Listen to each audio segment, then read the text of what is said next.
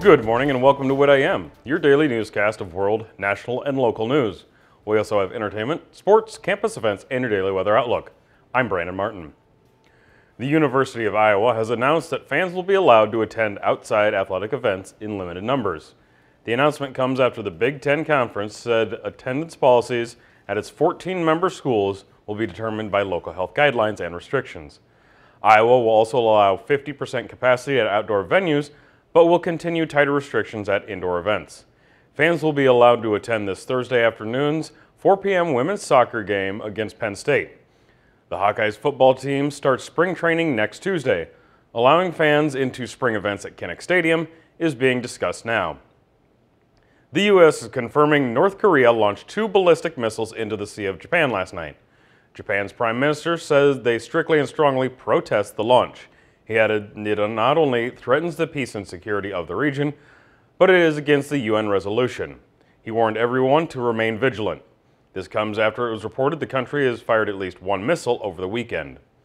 President Biden will hold his first formal news conference at the White House today.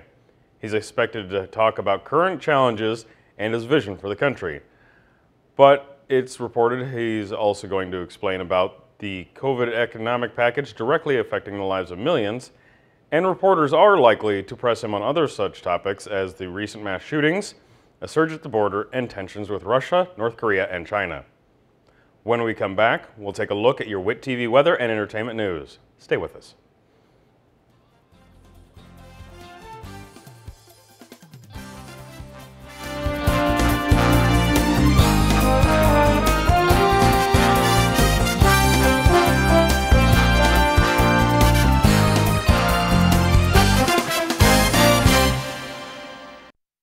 Christina from accounting. Yeah, hi.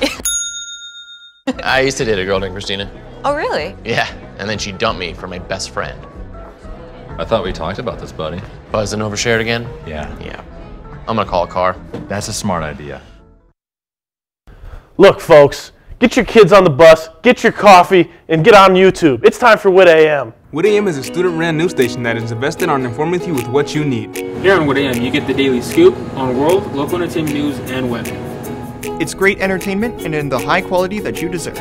You can find our WIT AM News channel and more videos at youtube.com/WITTV. WIT AM News.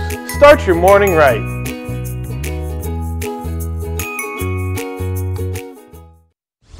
Myth. I can party with people as long as they don't have symptoms. That myth is false. As we've seen, up to 40% of people who have COVID-19 are asymptomatic and can pass it on to others. So I'd recommend avoiding any social parties, especially indoor ones.